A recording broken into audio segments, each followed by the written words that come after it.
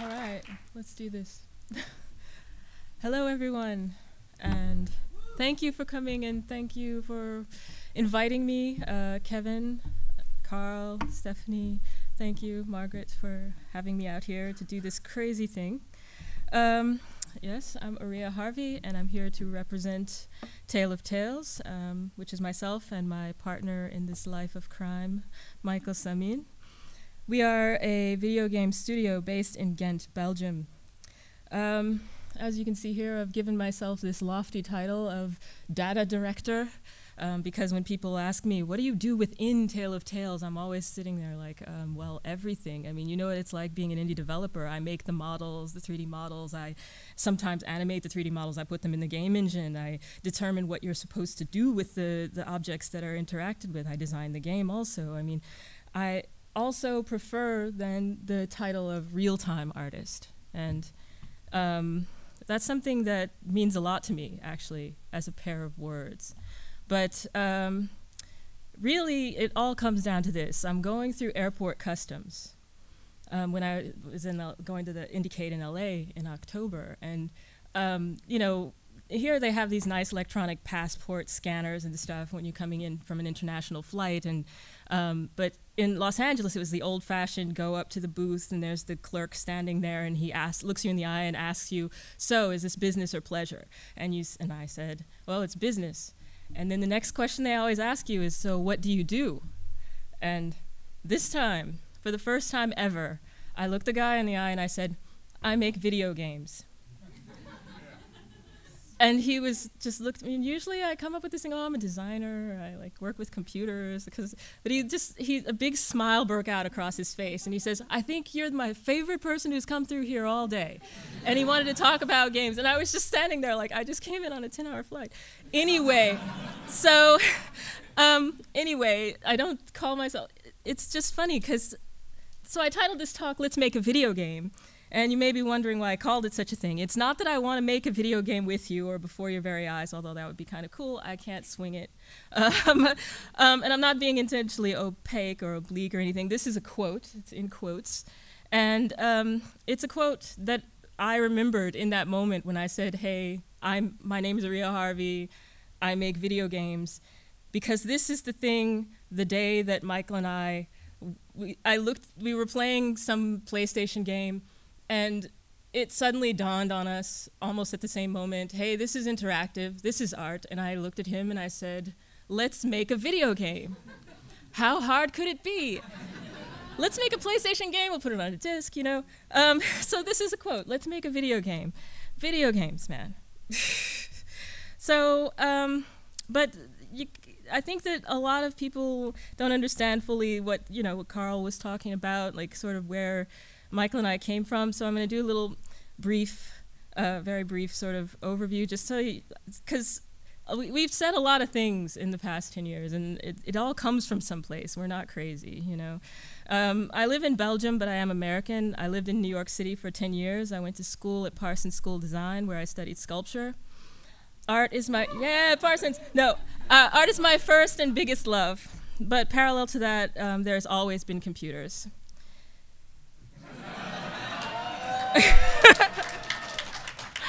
My whole adult life, I have worked with computers to create artwork.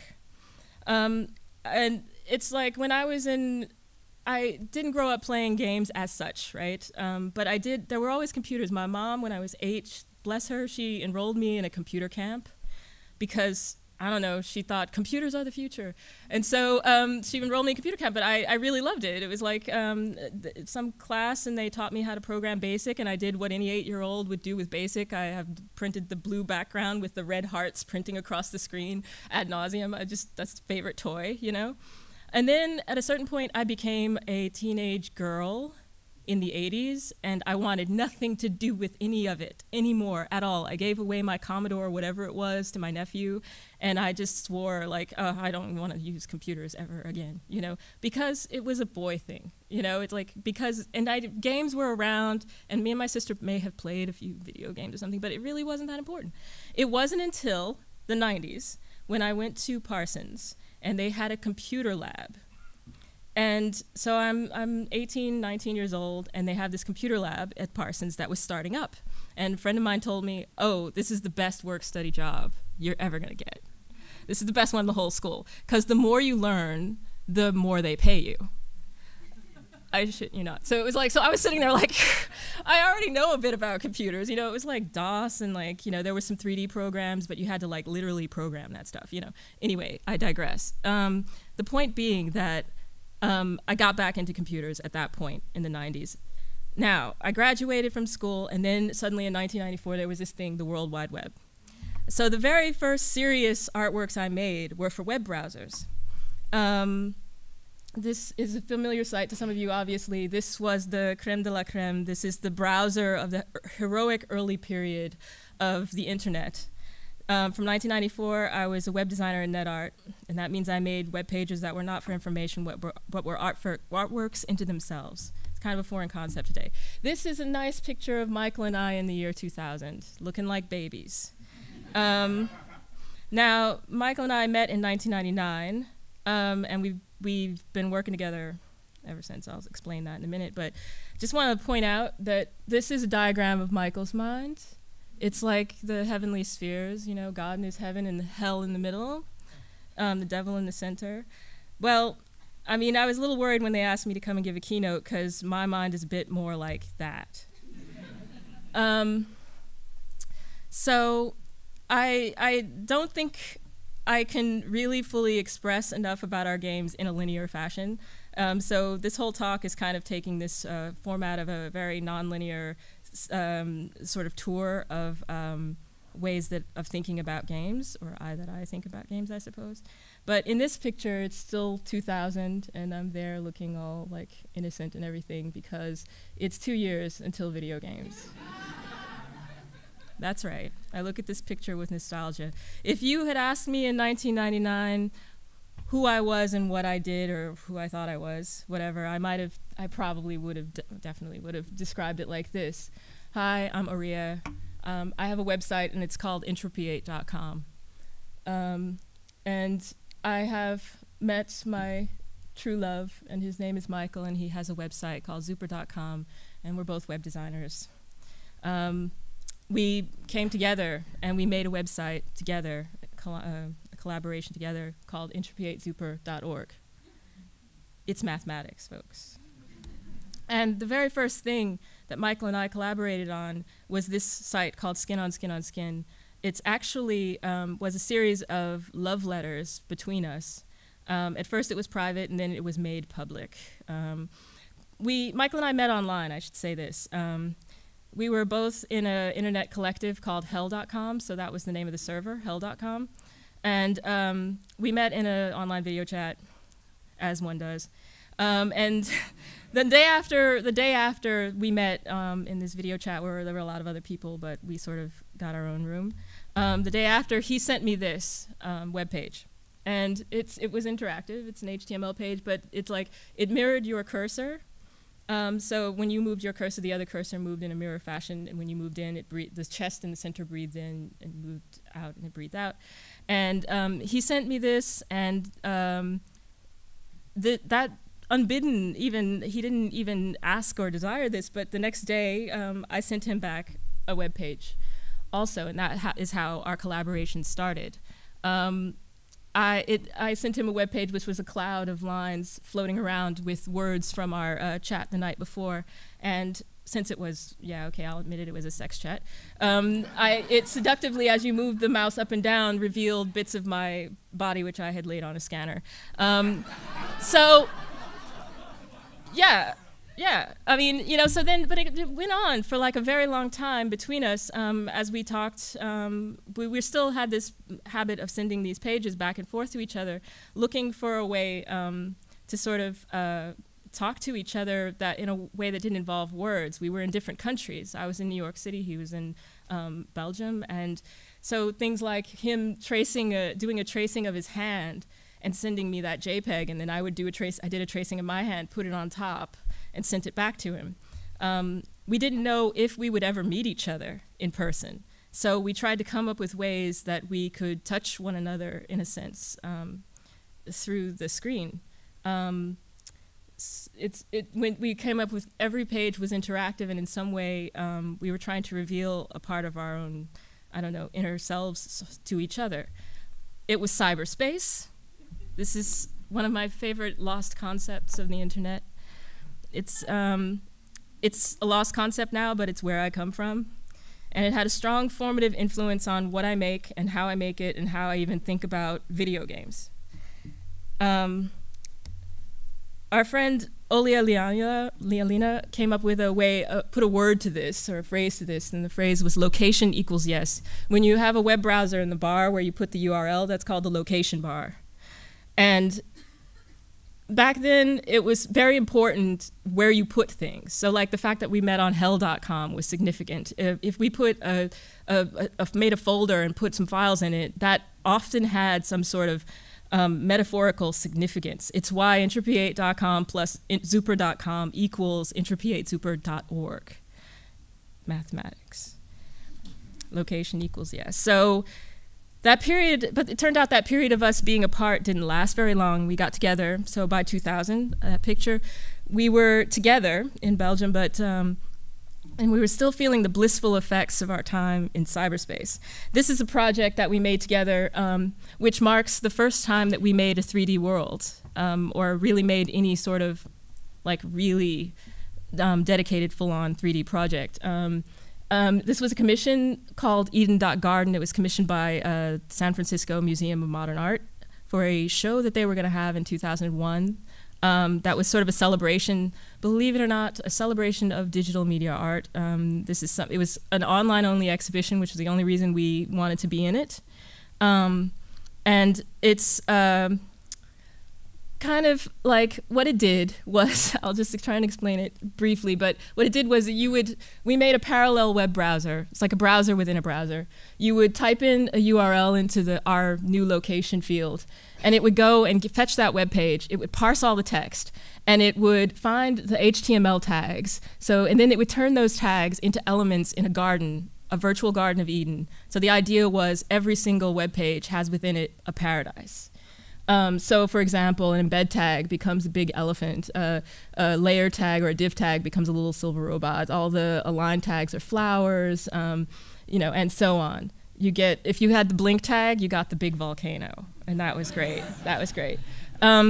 So yeah, it went like that, and so each individual web page created this thing, and you could see the page streaming in. You could see all the letters coming in in real time, pretty much. And we were there as Adam and Eve in this garden. And as you played, we would do a little dance. Or as it was interactive in the sense that you could go through the world, but you couldn't interact with us. We were just running through the garden. It's basically, one of us was controlled with one side of the keyboard, the other side of the letters of the keyboard was the other one of us, and as the letters came in, it would make us, each letter would trigger a motion, and those motions were even, were sort of parodies of traditional first-person shooter actions like run, jump, die, shoot, you know, that kind of stuff. And after a while, if you clicked around, you could change the camera view and find out that the first-person view you had all the time revealed that you were actually the snake in the Garden of Eden. All right, I have a little video of this. It's really bad sound. It's like the only video that I have of it, but I'll show it to you just so you get an idea of how it kind of worked and looks. So yeah, the rabbits are font tags, and depending on the size of the font on the page, you get a different size rabbit. And yeah, the buildings, I can't remember what the building. You could go inside the buildings, and sometimes that would take you to another world, like a desert. Peacocks. There were herds of buffalo.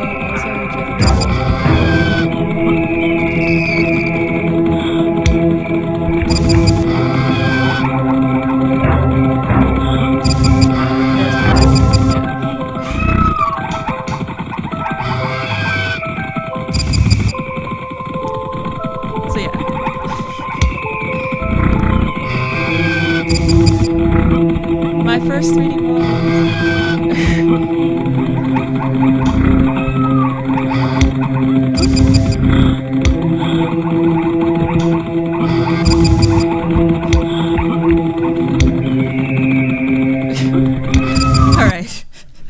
yeah, that was that.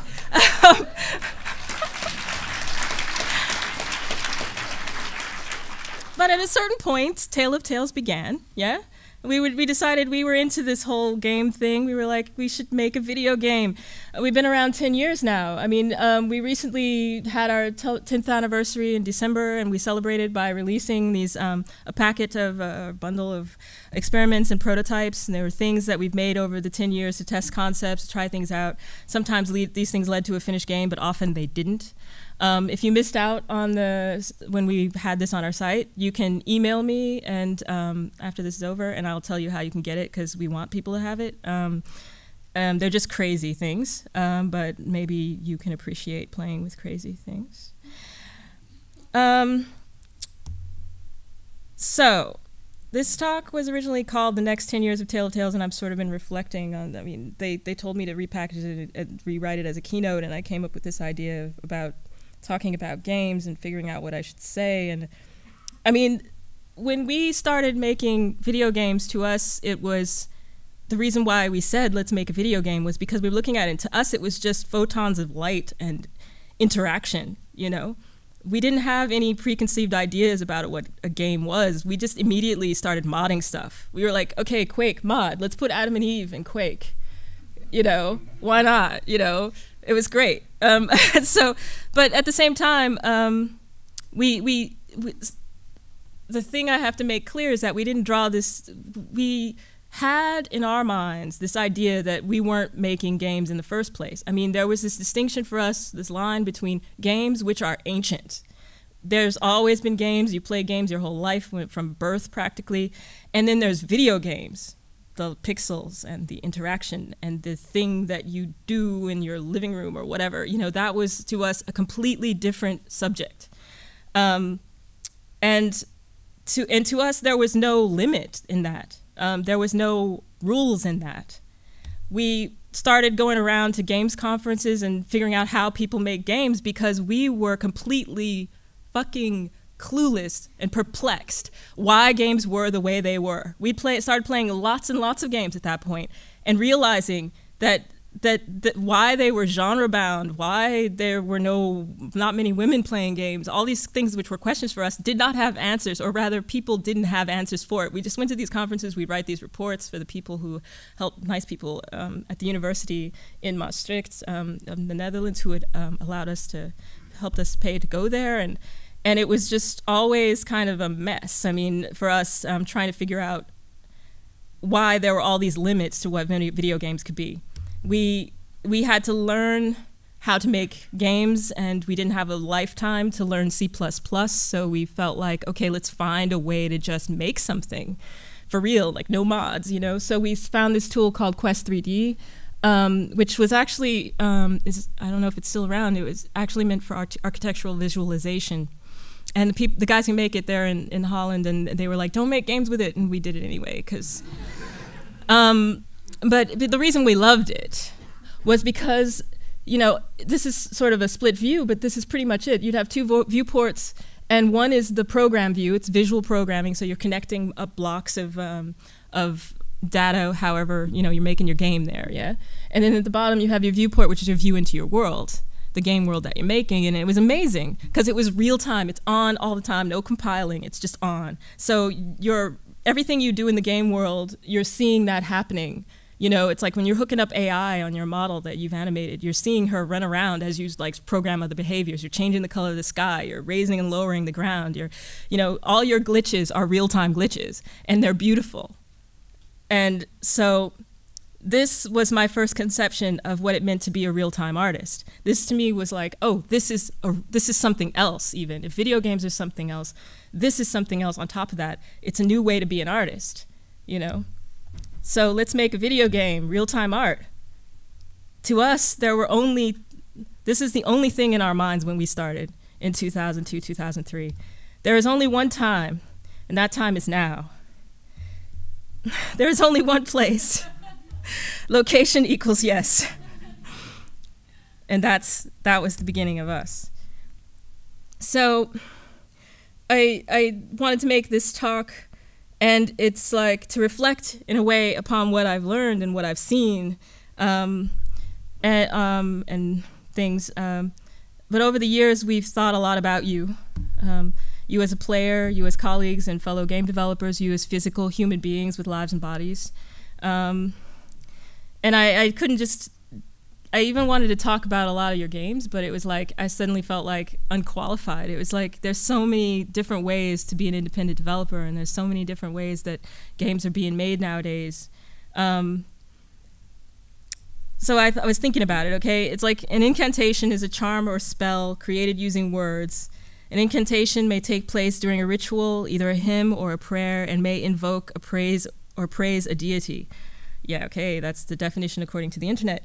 I'm not saying that this place is holy or that video games must be worshipped, but maybe the creative spirit within us as indie developers should be. We can get praise for what we put out into the world, but we seldom get praise for what we make, what we actually make. So these are 10 essays and 10 things about that I felt all our games have in common. There's 10 reflections, 10 topics on making games. Let's begin. So let's look for a moment at this very sly verb, make. This is a video of us in our old office, circa 2007 or something. Yeah, we sat facing each other. We are making something, probably the path. To all outward appearances, we're simply staring into glowing boxes. But since we are making digital things, this is what it takes, sitting and making, not moving. But what is moving on the screen, right? If you rotate the game developer around, you expose a hidden side. What inspires when it's just you and your headphones? I sit with my headphones most of the time. It's just you, your headphones, and your glitches. So what do you notice? Where are you? Yeah, like I said, I wanted to talk about other people's games, but then I thought there was just so much of this in the last 10 years of my life. 10 years spent living inside these kinds of spaces, sparse and living, and luring me into a place where I'm thinking and doing and making, but where am I? I'm there, I'm here, I'm in the code, I'm in the zeros and ones, and I can't help but see the patterns to all the things that we're making.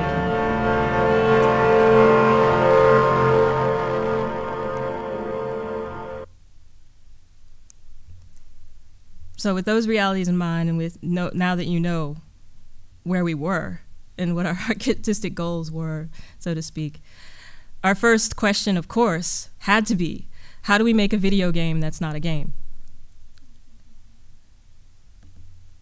Some of you may remember us saying such things as this: no combat, no rules, no goals, no scores, no addiction, no chat. No addiction because we had this, from the start, this sort of philosophical ideal that a video game should be something that enhances life and doesn't replace it. No chat because at the time MMOs were really big, and we noticed so much of people being not in character and trolling each other and just causing a lot of pain and grief. And I should just tell you that, like, this was our first game. This was a game called 8, and I mean, we were gonna make, in 2002, a game starring a little black girl in the Palace of Sleeping Beauty. And it was in full-on 3D navigable world. And then we take it to adventure game publishers, and they're like, oh, but it's not point and click. Oh, but this, you know, oh, there's no combat in it. You know, and I mean, we must have been crazy. No, but anyway, it's just, this was our game. And it was roundly impossible, completely impossible, and we were sort of rejected. So we said, all right. Our next game was like a big fuck you to all that, because we said, I know what we'll do. We'll make a game where everyone plays a deer in a virtual forest, and the main activity is running and sleeping and rubbing against trees, and everyone will play it. No, we actually didn't know that anyone would play it. It was kind of it was another opportunity made possible by a museum. The Mudam, Modern Art Museum in Luxembourg, commissioned it originally. And as you can see, we had this real principle. I mean, 8 was the same. There was no words in it, and we just didn't want people to have to talk to one another in order to communicate. So we came up with this system with icons and allowed people to communicate in that way. Another way that we got the knots was in the path, where we have this whole thing about you go to grandmother's house and stay on the path, but if you do that, you fail. So there's one rule and you have to break it. And there's one goal, which is, you know, to actually succeed in meeting your wolf, and when you attain it, you die. But the biggest game that expressed everything, let me just put it like this, the graveyard, we had to make, because we needed something that we felt could be the purest expression. What could be the purest expression of video game for us? And it was before we sort of were making the path, and then we stopped making the path for a little while, and we made the graveyard in like 2 months or something. And it was just we said, how much can you strip away and still have something that people will accept? And we had no idea that anyone would accept it at all, but people did, and that taught us a lot of things. But it made us more confident than ever to release the path with its sort of play on video game rules. And then there was, at that point that we released the path, we got a lot of heat for it. And I mean, in the sense of the internet sense of heat. And so people were always like, oh, it's not a game, it's not a game. So we were like, all right, it's not a game then. And we started a whole org around this. We were just like, okay, it's not a game. Because they are acting like we were taking something from them, and like we were some sort of threat, you know, and some evil threat that's going to take their Counter-Strike away or whatever, you know. And we're just like, okay, guys, you know. But what we were really trying to do was to form some sort of sanctuary for developers. It was forums, and I mean, it's still around. But what I think that all those people didn't realize, we were trying to add something and not take it away. We weren't even saying that this was some sort of category or that you should call your thing a not game or something. It wasn't about that. It was about creating new audiences. It was about finding new developers to find those new audiences. It was about the feminine. It was about new forms of interaction. It was about unusual themes and encouraging people to find them and to make games around them.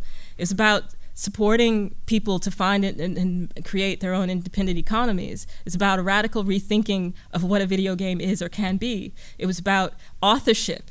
It's about creating artistic experiences if you're so inclined to do so, and not feel like you're going to be attacked and like sent hate mail forever for doing it. And I mean, I think that one of the things that, I mean, I just want to point out that aspect of the feminine.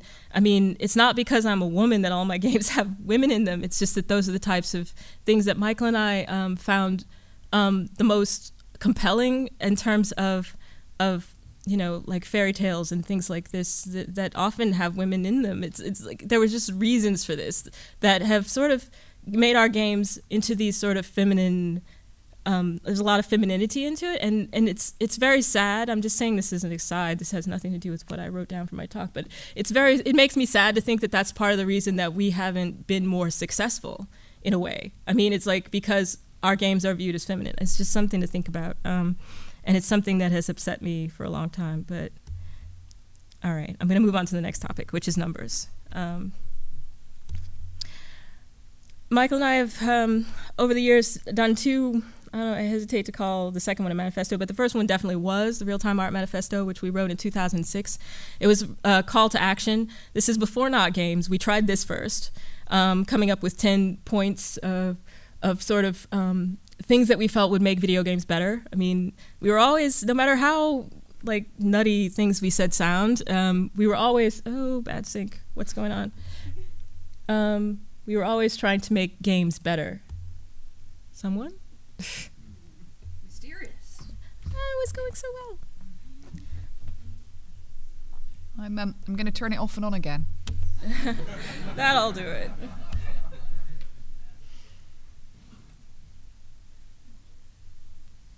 Believe. Yeah. I believe. Clap your hands if you believe. No. That's all I had. That's right, there it is, there it is, there it is. Okay. Sorry about that, guys. I don't know what causes that. I'm like not being very rough with this material. Anyway, where was I? All right, and I was reading a book by my favorite poet. You all have a favorite poet, right? Good. You really ought to. My favorite contemporary poet is a woman named Anne Carson. And she wrote a book that she called or subtitled A Fictional Essay in 29 Tangos, whatever. I love that so much. That's kind of why I called my talk Talk in 10 Incantations. But anyway, she was once asked why she numbered paragraphs in her prose poem, and she says, oh, it makes me feel more like Wittgenstein. And I think that's part of our problem, too. I mean, we just always are numbering things. In this case, numbering them wrong. I love this slide. I'll never change it. And this is all from the Beautiful Art program. I hope you'll actually look that up, because it sort of was the antidote to that we did a long time ago. We wrote the Beautiful Art program last year as a way of guiding our hearts and minds, I guess, into the next 10 years of Tale of Tales existence. These are the points that were there. But, I mean, yeah, we do numbers a lot, though. I just wanted to point that out because we do numbers a lot. I mean, like I said, our first game was called 8. And why do we name a game a number? It was because primarily because we didn't want language to enter into it. It was again that issue with language.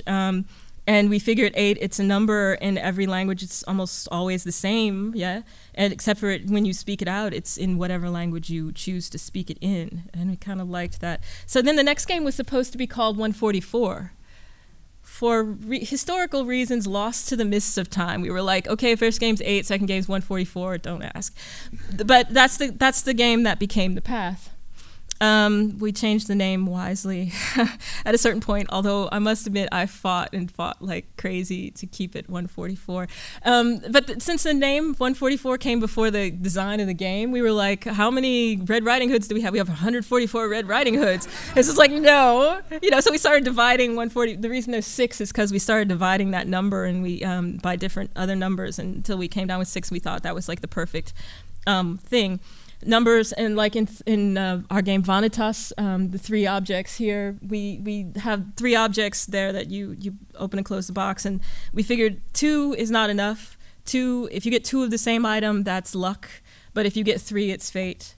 And then in Luxurious Superbia, which I'll talk a lot more about later, there's 12. But other numbers that are important to us included things like time and age. This is a video that we made during the exhibition where we launched Vanitas, actually.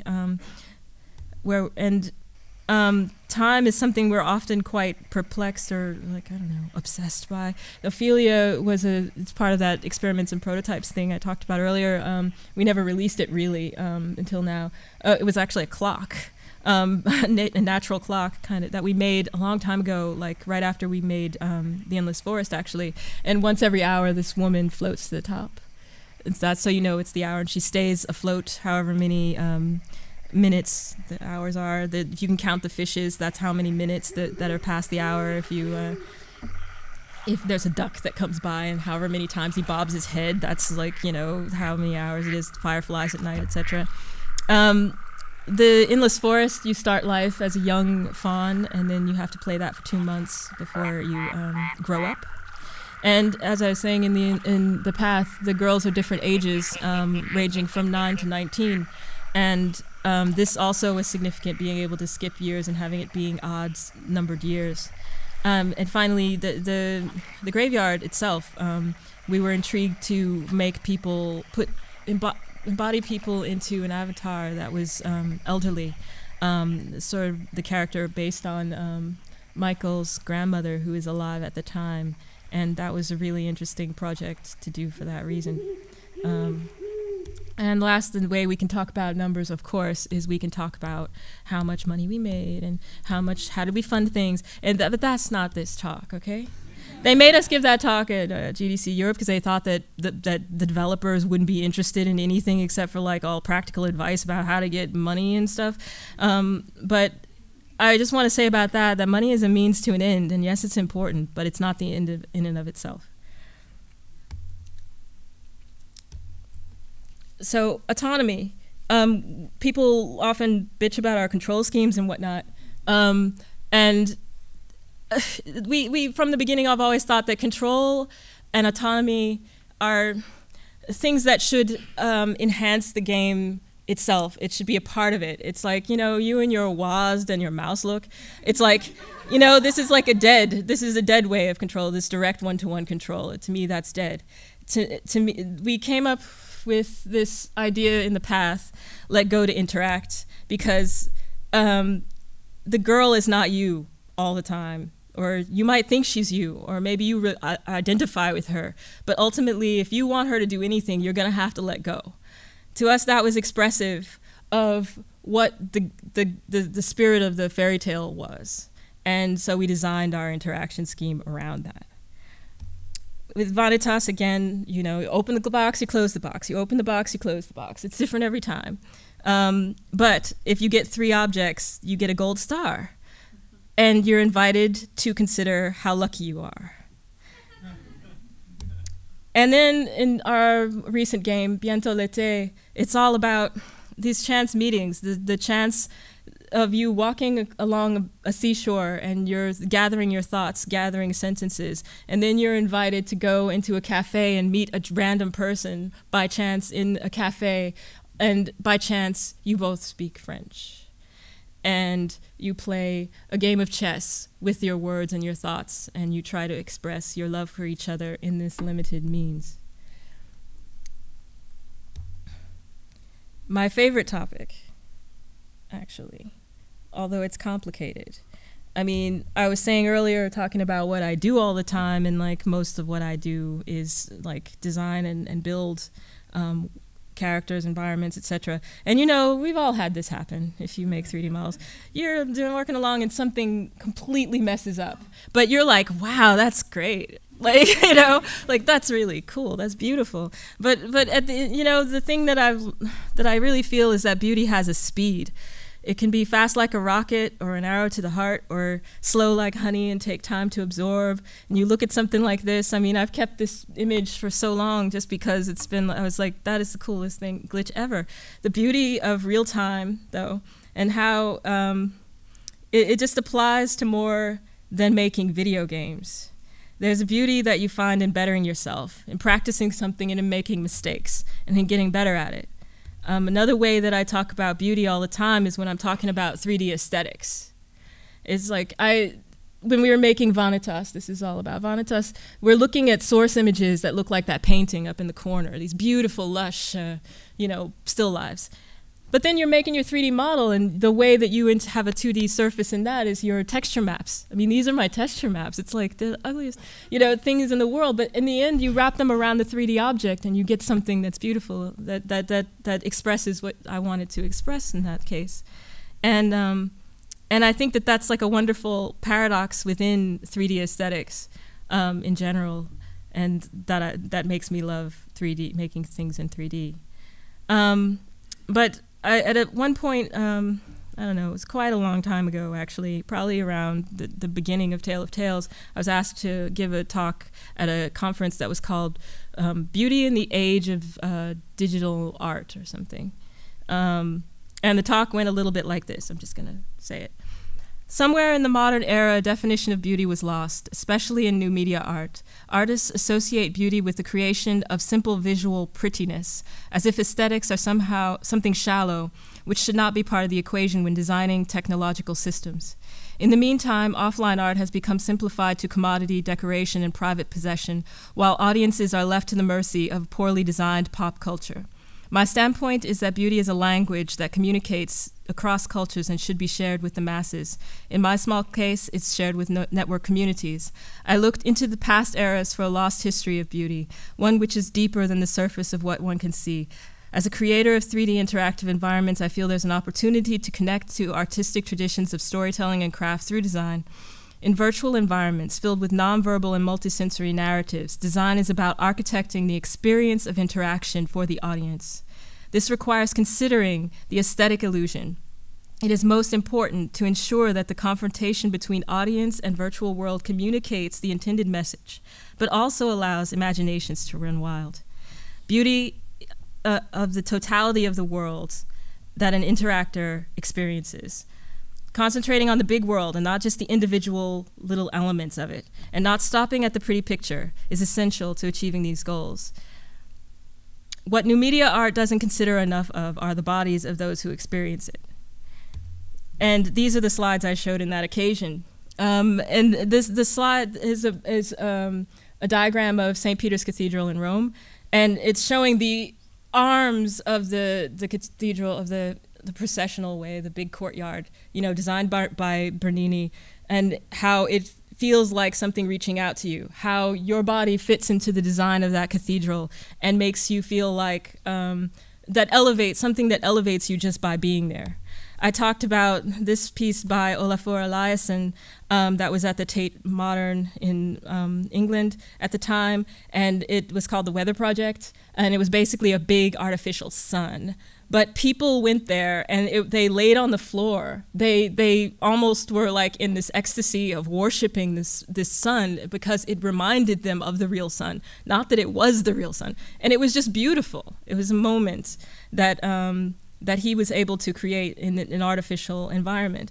I talked about touch and flow, another sculpture by Bernini, and how interaction is about this flowing through a person's body and when they interact with a system.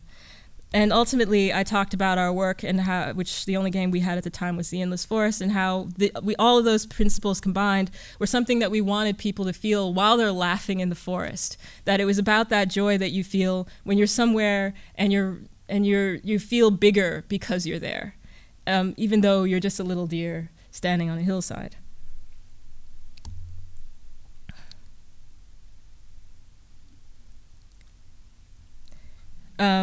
The Endless Forest had this sort of notion that you were falling asleep, it started out that the Endless Forest in the beginning, in 2005, the Endless Forest was primarily a screensaver. And so your computer would fall asleep and you would wake up as a deer in this environment, you would be sleeping. So you'd see all these little sleeping deer as if you wandered the forest, you'd see sleeping deer, and that's people who's left their computers on and they're sleeping in the forest. And so sleep and silence was something that we designed around a lot. This is 8, again, our unfinished game, and the whole soundscape of that prototype was just the sound of people sleeping and the sound of magic, really. And then more recently, our game Fatale, which has a real soundscape. I mean, we've worked a lot with a lot of really talented sound designers and musicians, but I've always felt that a game that what Fatale does best is its whispers and its silences. And we recently updated the game to include, let's see if it, yeah, like words that slide across to try and help people to hear those whispers. But I really love the original design of it, where you really had to, it was just you and sort of trying to catch phrases as they were whispered very silently. All right, this is a side note. In December, I spent a whole month drawing in the Louvre Museum in Paris, France. I was taking a workshop, a drawing workshop, a month-long workshop, but every day I went to the Louvre and I sat in front of some of the most wonderful works of art, and I drew, and I was learning to draw, and it was my practice. But there was an incredible silence there that not around me, because the Louvre is a freaking zoo. I mean, there's just so many tourists. But there was a silence that I found within myself by getting away from the computer and doing this thing. So to me, silence it was sort of like I lived outside of language, outside of being understood, and had no voice, and then I realized that there was a language that expressed what I felt, and that my questions did have answers. And I felt like this related to games so heavily. I mean, these are my photos of things that I was looking at, and it's like, you must speak and you must do something, and that you must take care of your soul. And this, somehow relates to games. It's like I'm always in this process of trying to put all the pieces of me together, actually. I mean, there's a lot of things, like I say, art is, traditional classical art is like my main love, and so I'm always trying to put it together. But one thing I've learned over the years is that I can't help but make things out of my experience. And so if you're going to make things out of your experience, you have to make sure you have something to say, and you have to make sure that you are filled with something. And I guess I'm just filled with drawings. And I do model drawing, etc. I do all these crazy sketchbooks. And these are the things that keep me alive, and that make me feel like I have something to say. So I just wanted to throw that in there, because I think that a lot of game developers think you just need to be filled with games or something. It's like, but you can take every part of your life and bring that to your games, and I think that's extremely important. Endlessness. Okay, this is a big topic for us because, you know, we have that whole endless forest thing, but I'm not going to talk about that. What I'm going to talk about is, this is a painting by John Collier, and it's called Clytemnestra After the Death of Agamemnon. And, you know, that's Agamemnon's the big head honcho of the whole thing, the War of Troy, the Trojan War. And Clytemnestra was his wife. He came back from the Trojan War, fighting for 10 years, lived through that, lived through the wrath of Achilles, for goodness sake, gets back home, and she kills him. These are two images of Salome, which our game, the Fatale, is based upon. The one is by Titian, the other by Lucas Cranach.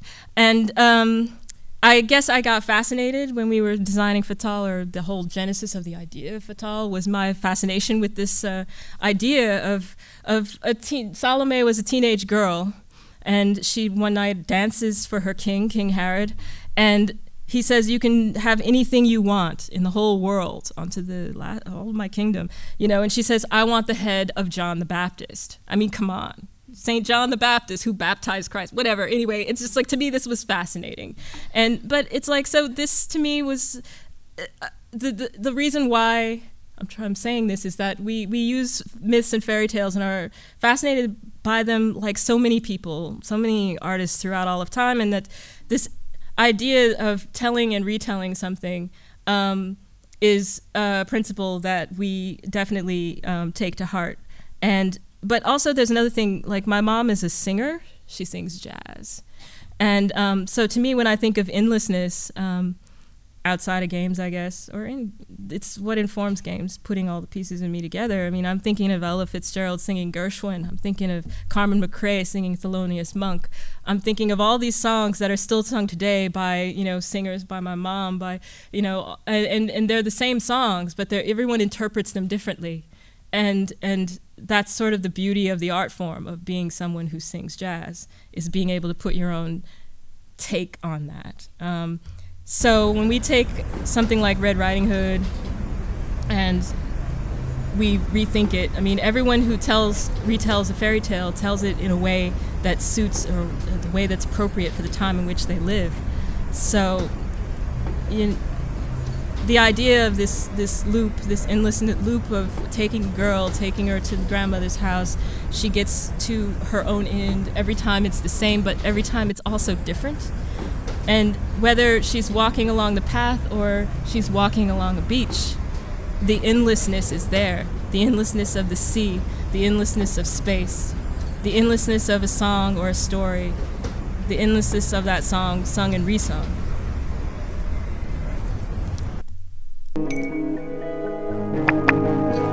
This is from an unreleased prototype.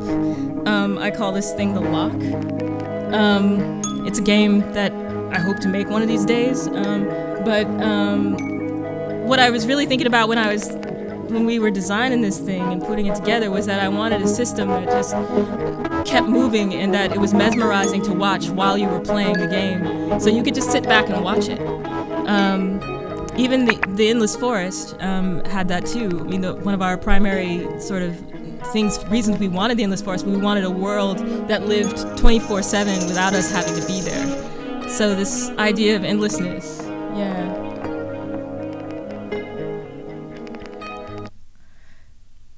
and while we're on the Endless Forest, there's this whole topic of nature, and there's nothing in this world that has taught me more about human nature than the Endless Forest, a game which has been online since 2005 and which we never designed any play activities around.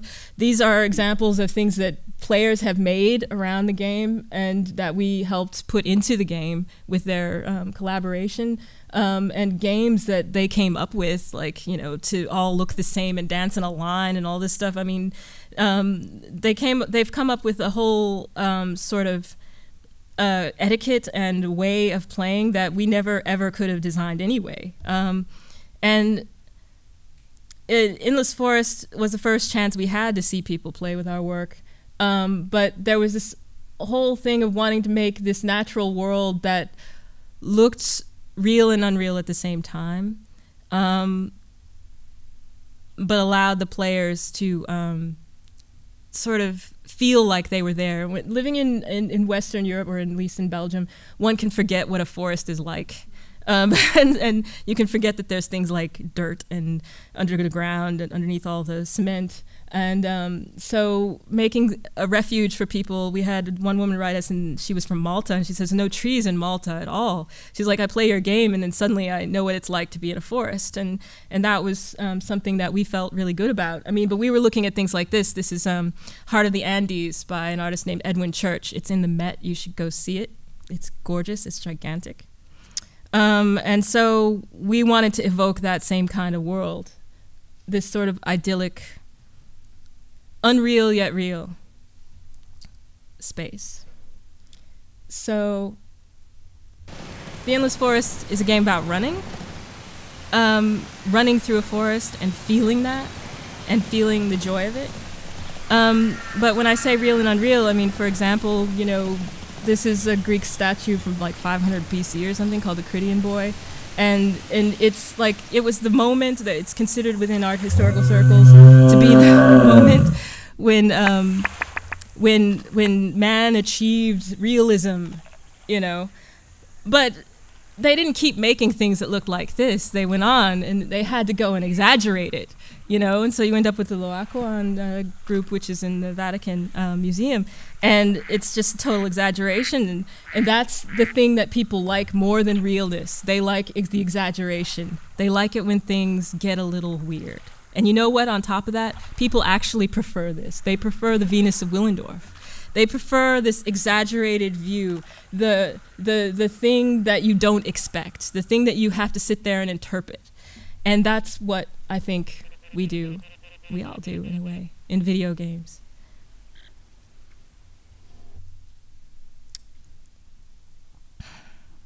All right, love.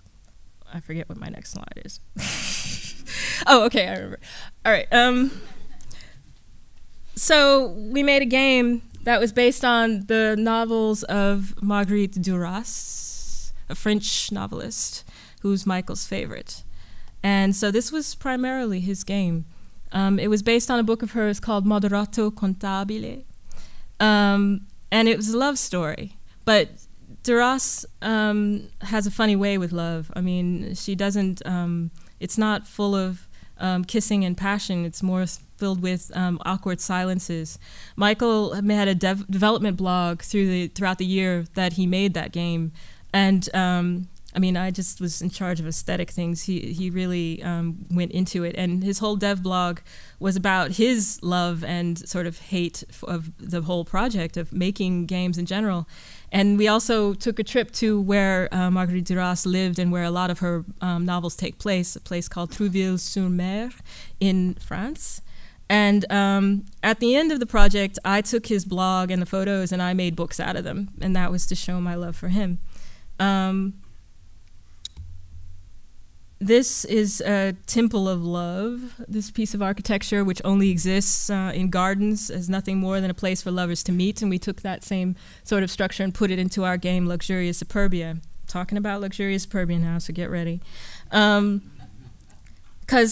not only was it based on love, I mean, we wanted to do sort of like Bientôt l'été was our heavy love game, and then we wanted to make a light, love light.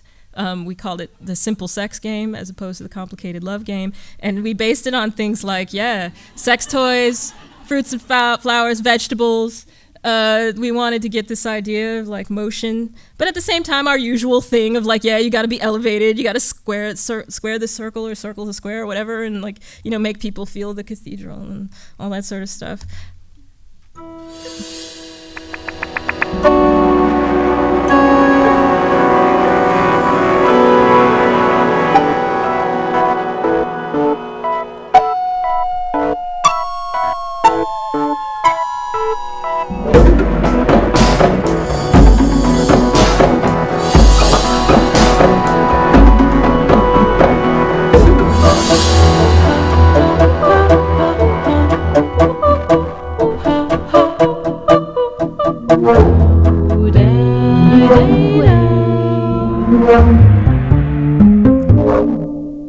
So that's our game about touching, and you have to touch it a lot.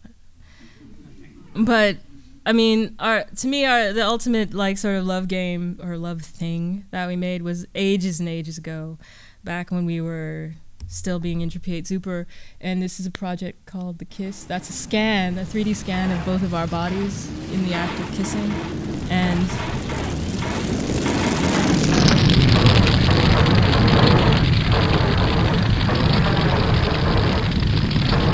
the Kiss project was several explorations of that 3D model. And in this one, you sort of use two joysticks. It's like an installation. You have two joysticks that you can control the camera with, and you're floating through our kissing bodies.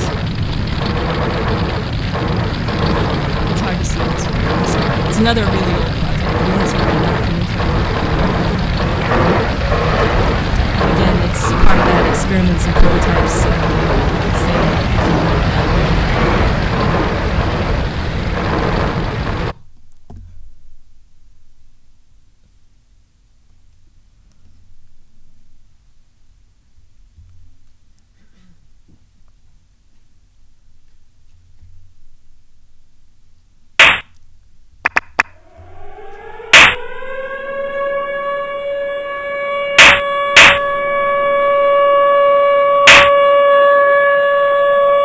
Traveling from place to place until there is no refuge or no rest.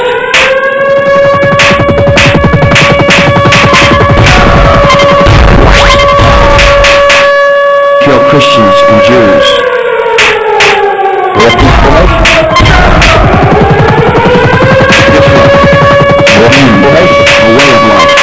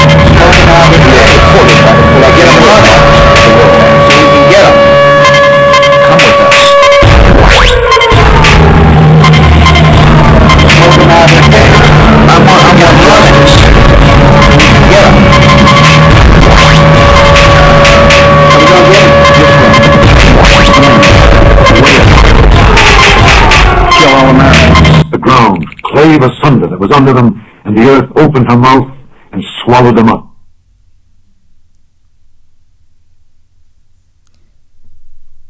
That was from a project that was actually called Numbers, after the biblical book of Numbers.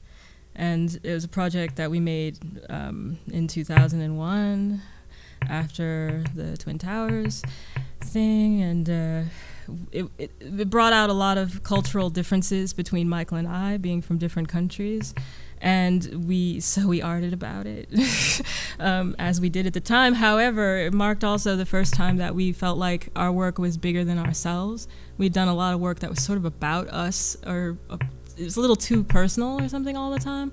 And so we wanted, suddenly, this was the first project that we made that we felt like was about the world.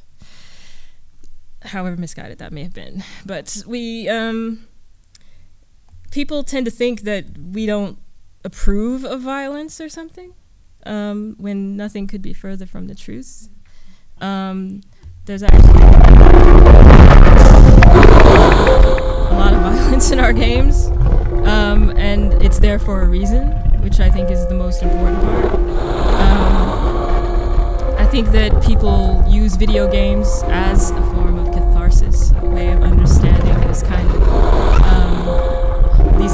these impulses that we have inside of ourselves, a way to understand what's come before us and what may come in the future, a way of dealing with that. It might be something that we have underexplored, or maybe not. But like it or not, this is the world that we live in. And that cultural rift that we were trying to express in numbers, that's not just us, that's all of us. You know, and it can't be glossed over, and all the joy and humor in the world might make it a little better, put a balm on it, but it's not going to go away. These are all pictures that I collected from Twitter. I collect all these pictures from various uprisings, revolutions, things going on in the world. The world has changed, the Countess said. You can't ignore that. You can't ignore that this is how the world works now, and this is how people communicate with one another. That that if you think about an artist reflects the civilization that they live in, then you can't help, in a way, but reflect it in your games. I sort of put this little line in my talk description about it being the end of history and stuff. I mean, there's all kinds of theories about that, and big books that I've sort of half read. But the end of history is kind of about this idea, you know, if you think that the history is written by the winners, and now you kind of have to question who are the winners and who are the losers. I can't draw any sort of conclusions like, oh, morally, you know, oh, the people doing the uprising are the good guys, and the mob is, you know, should democracy, you know, all that kind of stuff. But one thing I do know, the revolution will not be televised. The revolution will be live. And I think that all of our games, or that, I don't want to say that, that with games you can help people deal with that. That's my main point, or I hope that that's true, at least. We're planning on making a game about it, in some way, about. All our games are never about, in the strictest sense. We like to keep, allow people to find their own space within our work, I guess, and to draw their own conclusions. I don't believe in propaganda, in other words. And if you're wondering about all the cheesy sunsets I've been using on all my slides, the game is sort of codenamed Sunset right now. So that's why the sunsets, because I've got sunsets on the brain. Expect to hear more about this project soon, I guess. But I just want to, I'm sort of at the end of all my topics. There's my brain on Keynote. And here's all the things, to me, which make up video games. And you can kind of take it or leave it. I hope that you'll be inspired or to think about your own games in all of their depth and breadth, and not just about the fun things, but about the not so fun things. And I hope that, I mean, when I said that not games maybe wasn't necessary anymore, it was sort of at this thought of like, you know, it was the other day, my friend Robert retweeted a link to like 3 games based on Franz Kafka's The Trial. And I was like, hey, my work here is done. You know, it's like, you don't need me, you're walking, you know. So I don't know, it's something that I hope will continue, and that will continue, the independent spirit will continue, and that we'll continue to find ourselves within the things that we make. And that is my talk. I made it.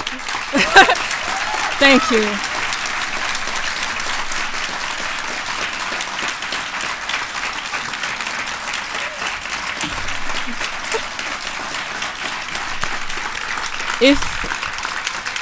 if you have any questions, comments, whatever, please ask them now. Yeah. Or want to just talk about something, because I'm standing here, so, and they told me I can keep going. Is anyone, anything? Yes? Do you still like to use like real-time zero-compile tools, or is that something that you haven't been able to access? Oh my God, I love to use that stuff. But now we're using Unity, which sort of half has that, half kind of. But if something came along tomorrow that worked the way Quest did, I would use it in a heartbeat, even if it meant like all kinds of porting hell. Because that's the only reason to use Unity, is all the places you can compile to. Anyone? I would like to make a comment then, if no one has a question. Someone was telling me, like, oh, they think that this is the first time a black woman has done a keynote speech at a game conference or something. To which I would like to say, fucking hell, can that be true? What century is this? Come on, people. Get it together. I'm talking to you, Indie Game Summit. All right. Yes. I just like to comment on that. I've kind of been asking people about that myself this whole time at Indiecade. The lack of developers of color. And I've read some articles, and some of them have had what I feel is like, you know, the explanation for it. Yeah. And some really haven't. And some people are trying to dig deeper into the industry and see who actually is, you know, a black developer, brown developer, so on and so forth, and find that. And there are a lot of minority developers here. Yeah, yeah. And they're out in force. Yeah. And it's great to see that. Yeah. And it's great to see that we do have. Yeah.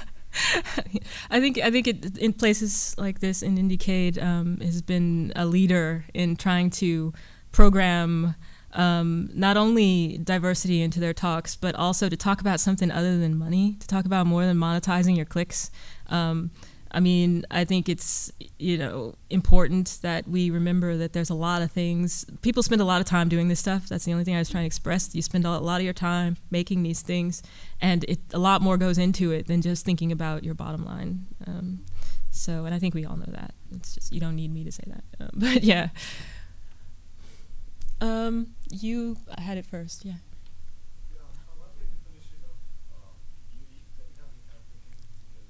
Mm-hmm. Yeah. Yeah. That's okay.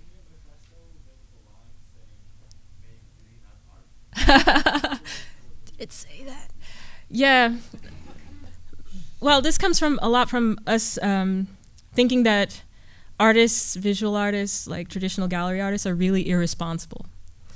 Because especially nowadays, it seems like gallery art is this little cordoned off thing in art fairs, and it's so separate from the culture, the wider culture. I mean, I know video games are a niche, but at least we're trying to reach people. We're trying to enrich people's lives with experiences and possibly give them tools and things that can help them get through their daily lives. I mean, whereas it feels like art has that power. And like Miguel Samyn said in his talk, art is always revolutionary. It's always a bomb that blows up that like wakes people up.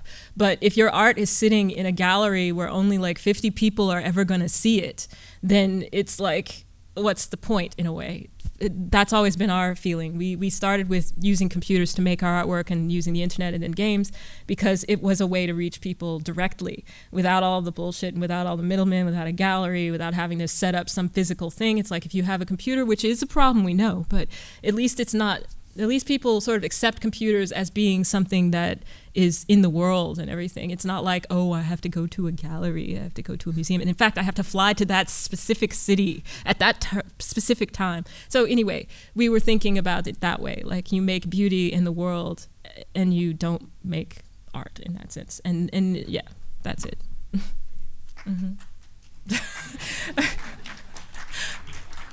You, sir, yeah, back there.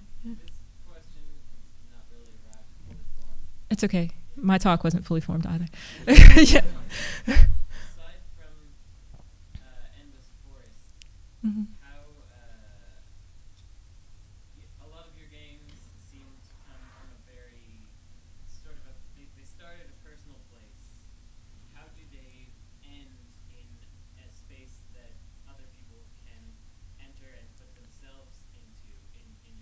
Right. Well, you know, like the reviewers, game reviewers always say, this game isn't for everyone. But it's more like we try to relate to people in a way, like through the stories that we base our games on. In a way, like we choose fairy tales because everyone knows that story, and then so if you're open to the game, if you like it. You bring that knowledge to the game, and perhaps that fairy tale meant something to you, and now you're playing a game where you know that this is not the same tale that you were told or that you remember, but perhaps it makes you think about that in a new way, or relate it to your life in a new way, or I don't know, just makes you have fun in some way that you didn't think you were going to have, or, you know, and it's true, the Endless Forest is the only multiplayer, like, social game, although I would say that Luxurious Superbia is a really fun local multiplayer game. Put the tablet on there. I mean, and so we try to deal with experiences that everyone has had. I mean, it may start in a personal place, I mean, which I'm not even sure it does all the time, but it's definitely with this idea in mind that it's going to be something out in the world and a lot of people are going to interact with it. And so we want to use that time that they're graciously using to play our game. We want to use that time wisely, or respectfully of people's time. But yeah, we know that it's that we haven't found our audience yet. Sometimes it's how we feel, you know, also. And I think that's also something that we don't have a lot of control over, but right now, but we're trying. I don't know if that answers your question exactly, but my half. Okay. You, please, yes. I know, like, some of the Twitter, somebody talked about, like, some mainstream games you guys played. Both. Curious what games you played recently That I really liked. Oh, well, okay, I liked that Threes game when it came out. If you follow my Twitter, you know I was like sitting there, my score went from like 100 and something to like 7,000 and something because I was completely addicted to it. And like I said, I can't stand addiction of games because it feels like, although I think that's an excellent game, I will praise it, but at the same time I'll curse it because I deleted it. And after 2 days, I was like, no way, this is not working. I had to prepare my talk here, you know, and I'm playing Threes. Anyway, so there's that. I play a lot of mobile games because I'm spending a lot of time making stuff, and so I don't have a lot of time to play, but I like things like The Room, you know. The Room was a great game that I played recently, The Room 2, because I played the first one. So it's nothing unique and nothing special, you know. I played Papers, Please recently, and that, well, you asked games I really, really liked. I didn't really, really like it, but I was glad that it was made, if you know what I mean, you know. I mean, I appreciate where that was coming from, absolutely. I'm going to call out Robin, and he's going to get all red in the face, but I love Sound Self. I played that at in Indiecade last time. I think Sound Self is beautiful, and it's going to be great when that comes out. That iPad game called Dry, it's like a little multiplayer game for iPad where you have a little character and you work with other people on the miscellaneous people on the internet to like do little puzzles, but they're like almost, it's so clumsy that you just spend all your time laughing. And you have very rudimentary ways of communicating with each other. I mean, but the games we're tweeting about, sometimes Michael is playing those games often because I don't play too many of like we played, or he's playing, what is it, Bioshock Infinity. That is more research, actually. But I sit there and I watch him play it.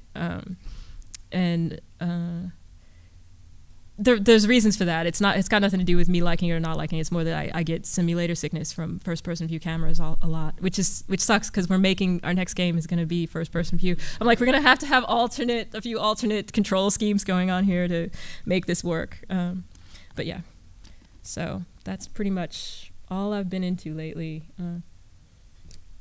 Is mobile things. Yeah. Okay, is that it? We done? Oh my God. Oh. All right. Thank you.